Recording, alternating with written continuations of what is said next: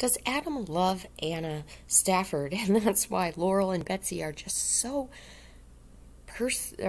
obstinate in separating them. We have to wonder that truly, because if Adam truly did not love Anna, why are Betsy and Laurel so severe in separating and trying to blacklist her out of the family? Because he really did love Anna, and I think he still does.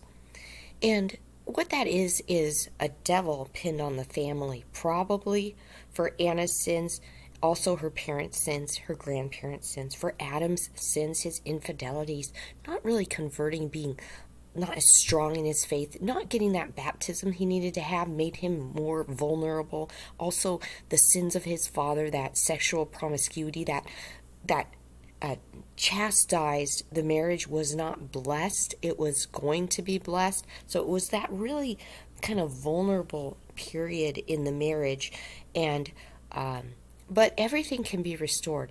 I'm not saying that particular marriage should be restored, because chastity is king, and being chaste and even celibate is true love. We know that marriages have middles, beginnings, and endings. We know this is true even for the most beautiful marriages that you have ever seen have a beginning, a middle, and an end. Because in Scripture it says the death separates or breaks that covenant. Now, do I have a covenant with Adam?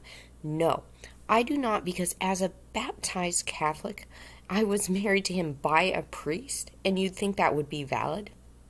But the priest was crook, and he says himself he did not marry me in the church. I was not married in a church.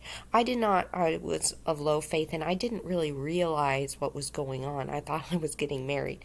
Now, I had a low faith. I think I was in mortal sin. I wasn't a very good person. I was a concubine. I was living with him without the marriage covenant, So, in those respects, I was a whore. I was not living the way God wanted me to be. It was a terrible lifestyle.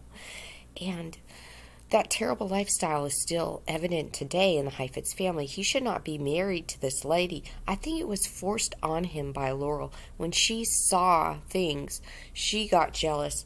And it's all about her power and control. She even told me once, you got to always be in control.